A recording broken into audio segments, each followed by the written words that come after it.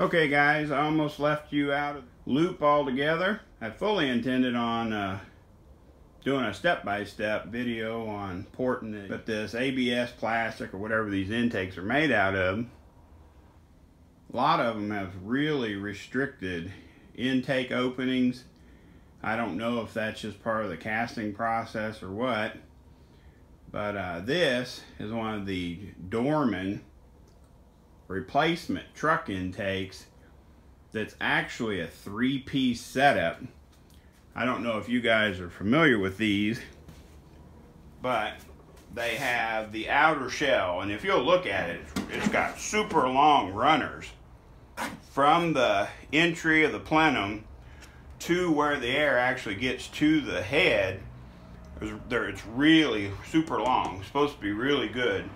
Like it pick you up, I don't know, I think they said 7 to 10 horsepower at the tire and similar torque in the usable RPM ranges, yada yada yada. But if these things, flip this over, it's a three-piece intake. You've got your upper plenum, so now bear with me here. You've got your upper plenum that'll have basically your upper or ceiling of your runners. Then you have the floor of your runners that's set in there and create the actual runners to your port from the common plenum, if that makes any sense. So you basically got the floor of your runner, the roof of your runner, and then I've got the lower intake over here in the vise. I'm going to show you in just a second because that's the one I started working on. But these things have seals that hold this inner structure. You know what I mean? It seals in there. Then you have this part that bolts to your lower intake, and then that all bolts to your cylinder heads. Well, these things have excellent flow once you start opening up the where they match to your cylinder heads, and I'll show you they have a pretty ergonomic looking entry into their plenum. You know what I mean? It's way smoother than like a GM casting would be, but it's really small. Like I haven't mic'd this particular intake, but I was looking at it last night, and you know, you can't open it up a whole lot from where you're at because you still got to be able to seal your rubber gasket here, but there's huge overhangs. Like literally on this side of this port, I bet you close to 3/8 of an inch or more will be removed. So see how this opening is this size, and then it necks down right here. All that material can be removed and not affect anything with your inner structure. You're just making the opening larger so that you can flow more air into the common plenum. Then I'll move over here. Try not to make anybody sick. Hold on a second, let me move the camera. Here we have the lower intake. The lower, or the last, the third piece to the puzzle. What's wrong with these, and these have already been worked quite a bit, but just so you'll know what I started with, for some reason when Dorman does the castings on these intakes, let me move back just a little bit more so you can get a little bit better view at what I'm discussing here. For some reason, when Dorman casts these intakes, they have this really restricted. Like they literally have the top of this, not even as big as my pinky. Over here inside, if you can see the contrast, see if I can get you guys a little reflectiones there. If you'll look on this left port, no, we'll do the second one in. See this darker area, and then it's shiny up here. Okay, everything from here down all the way to the front of this port is a 1/4 of an inch step that's cast in it straight from Dorman.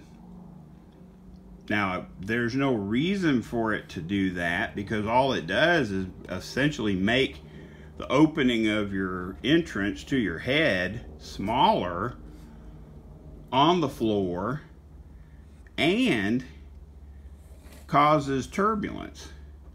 You know what I mean? Like, it starts here. You might be able to see it, like right there. See if I can show you with my fingernail. It literally starts all the way over here, comes up to there, and then goes back and blends. Why Dorman does that, I have no clue. So basically what I do is I go in here, and then on this one you can see it's shiny up here where I haven't really worked it yet. That's the factory finish. This is that darker area where you can see I've been working it, you know, porting on that plastic to remove that 1/4 inch step that was drastically reducing the port size directly where the intake bolts to the head.